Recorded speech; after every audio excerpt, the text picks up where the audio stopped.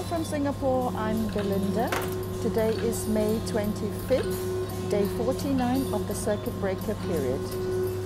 I've come to the shop today to have my spectacles readjusted because they keep slipping from my nose, and the first thing I had to do was to make an appointment with the shop, and then after they have confirmed the appointment, I need to check in when I arrived, and here I am right now, and they have been very, very helpful. So you might think going to the optician to have my glasses readjusted is nothing special. Well, it's not. The service was free, so my glasses have been adjusted and I'm very happy about it. It sits on my nose and my face perfectly now. It doesn't feel awkward anymore. And besides that, I also came home with a new pair of glasses and with lenses that are fitted to my prescription. Meanwhile, I'm minus 5.5 and minus 5.25 on the other eye. So I had an eye test done, and the equipment's there, and the service was just perfect. I just want to let you know where I was. I was at this shop in the Ion Orchard. Fantastic. I bought 2 pairs of glasses.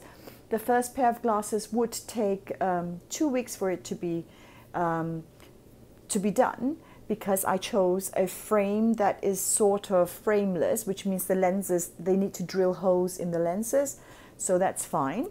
But this is my second pair of glasses. It came with a 50% off, 50% discount, and besides the prescription, I only inquired computer lenses to be put in, and they had it there, and it was done in 20 minutes. And here I am with my new glasses. I can see far.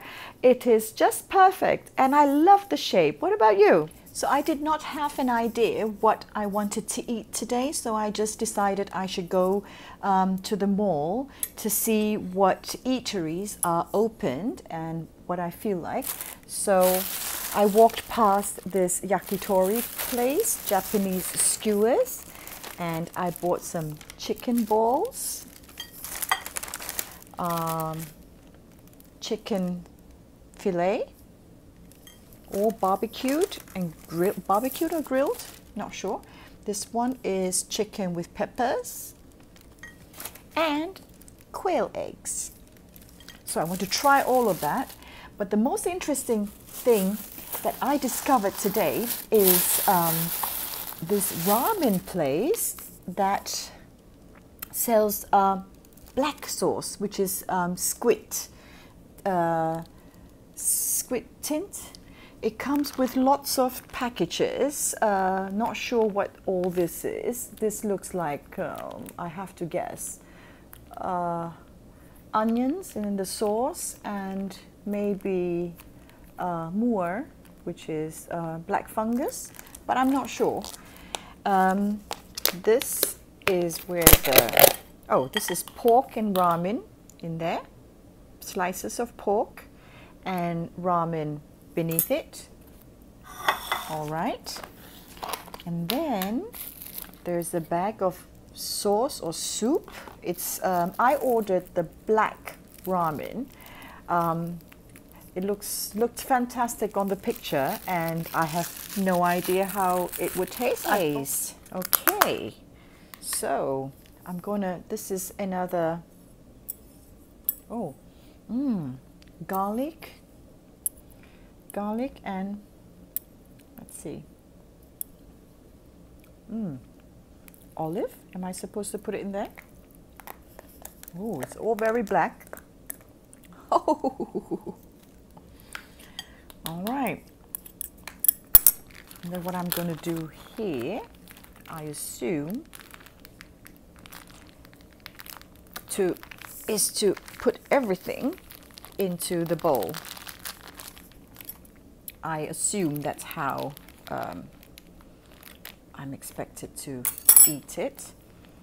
There we go. And this is more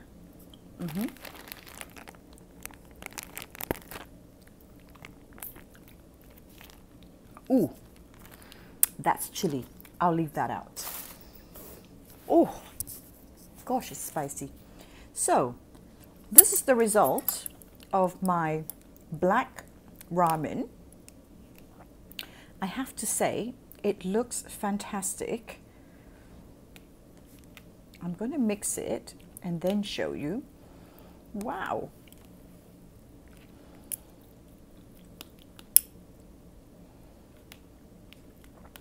Okay, now check this out. Black sauce. Ooh. Wow. That looks delicious. Not too salty. The taste is really amazingly, surprisingly good for this price. This cost $17.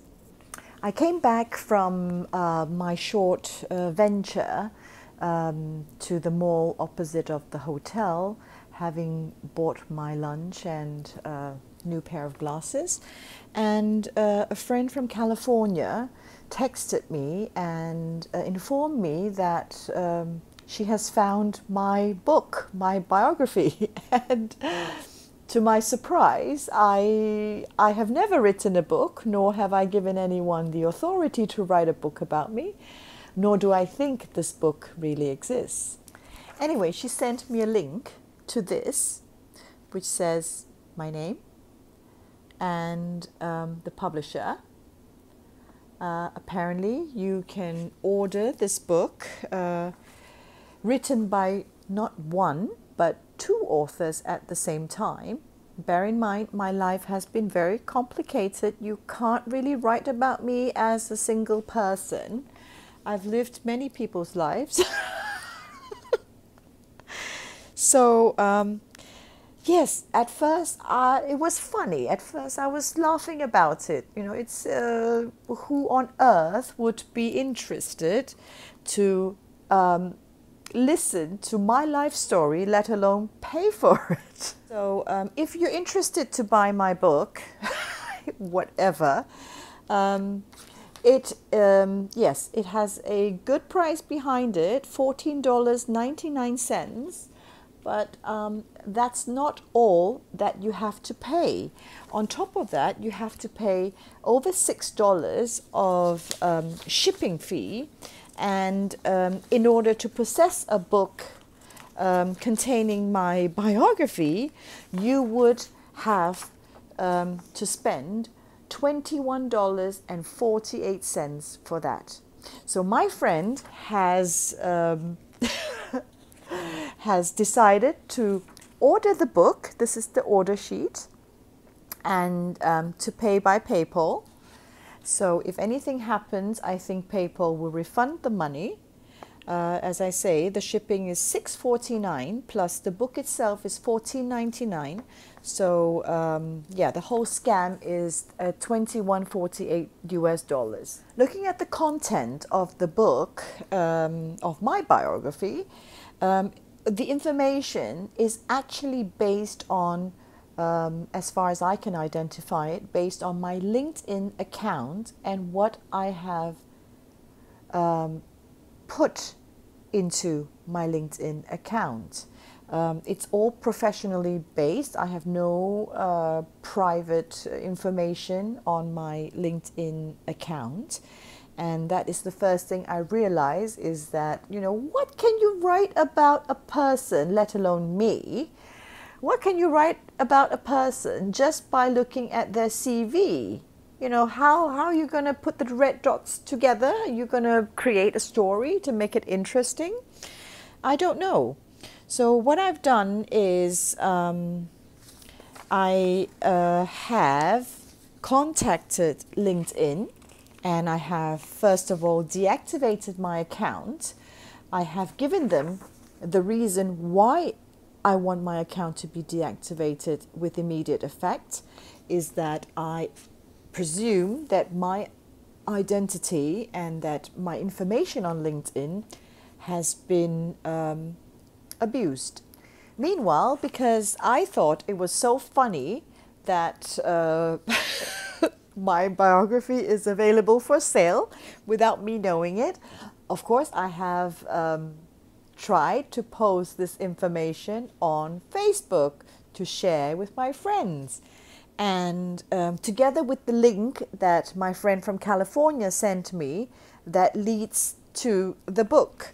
And funny enough, Facebook wouldn't even let me post that link. So I assume that this scammer is well known to Facebook, and therefore they have blocked this Artilect publishing link, which is credits to Facebook for that. At the same time, I have made some effort to Google the two authors, the two writers who joined force to write my biography. And one of them is called Ronald Russell. And on Google, I found him. He's a 96-year-old man. Apparently, it looks like he is or was a writer. He did publish one book. But apart from that, it's all very strange biographies. All biographies. I don't even know if that is authentic. But strangely enough, the dates are very new. So it's all based on 2017. However, this gentleman, according to Facebook, is 96 years old. The second writer, who is accountable for my biography, is called Alex something. I can't pronounce his name. And again, it is quite identical with the other author who is specialized in probably fake biographies. So I've made the effort to Google about the publisher who is, according to the information from the link where my book is available, they are based in Lithuania. So based on the name of the publisher, I was able to find a scam advisor on Google. And this scam advisor told me that this scammer is well known. Now, I still can't understand, and I'm trying to fathom what is actually the scam behind it. I mean, who on earth is interested to spend $21.48 to buy a book about me? I can't. And what is the scam behind it? It could be that they cash the money and you would never receive anything. That is number one. Or they are using this information and using it elsewhere besides trying to sell a biography that won't be on the bestsellers list anyway. But I don't know, and it's yet to find out whether my friend in California would or would not receive this book anytime soon. And friends around the world living on different continents have tried to Google me, and strangely enough, friends from Germany, Sweden, and UK, when they Google my first and last name, there is no link to a biography. So there's no link to any book sale. However, friends from America, again, this whole story started from California. And thank you very much. I know it's Vicky who found me, right? Thank you. I'm glad you did. And so my friends in America, whether they're based in California or New York or San Francisco, when they Google my name, there is a link that is linked to this book. So I assume that the scam is focused or target on the US market. Is it because there is no plagiarism or copyrights in America, between America and Lithuania, because that's where the publishers are. However, Lithuania is also part of Europe, so I assume if there is a report made from Europe, then someone might be held accountable for that. We all know that it is quite impossible to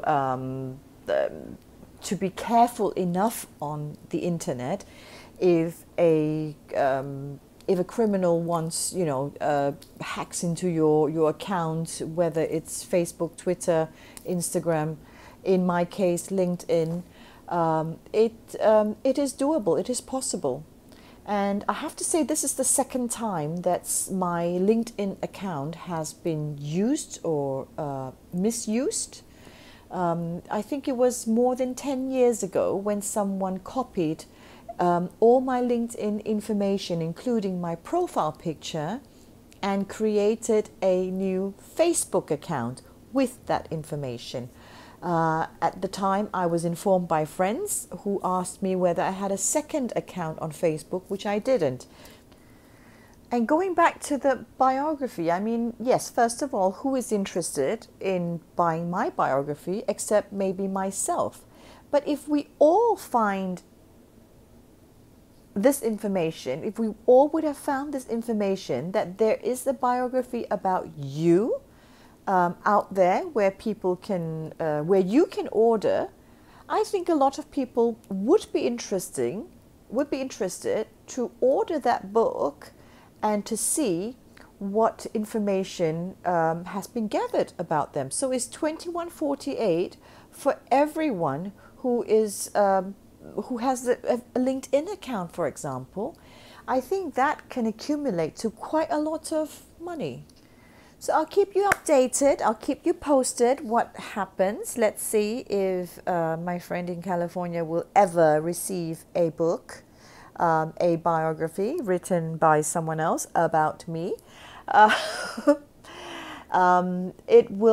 will still consider I will look into the possibility of putting a report in, because this has created quite a bit of anxiety, and it has been quite nerve-wracking all day while I was trying to gather information and Googling and trying to ask friends around the world to help me and stuff like that. And it's just time wasted, and it shouldn't be, my time is precious too. But thank God for lockdown around the world, and this pandemic has perhaps been beneficial to me, because otherwise nobody would have had the time or the interest to even, to look me up. So thank you, coronavirus, for that.